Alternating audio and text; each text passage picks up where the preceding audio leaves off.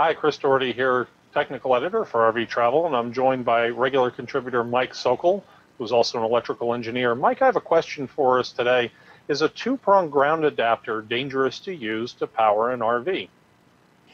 Yes, they are. Those are the little 2-pin adapters that you can get that will allow you to plug a grounded extension cord into an old-style receptacle or outlet.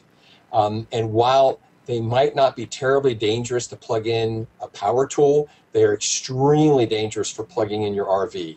And here's why. When you use that, it eliminates and disconnects the ground of your RV, and that's the only thing that's keeping it from developing a hot skin condition. Okay, now some people ask about the little tab on the bottom that looks like maybe the plate screw or something goes in. That doesn't do anything for you, I assume? In theory, that goes under the center screw of the outlet plate and is supposed to ground to the metal box that may be connected to the building steel.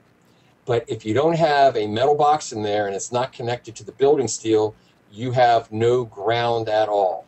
So I consider all of those to be basically a kind of a death trap. You never want to use that. In fact, just a couple of years ago, there was a guy that did this exact same thing, used it to power a trouble light, a drop light, which he used to power his RV.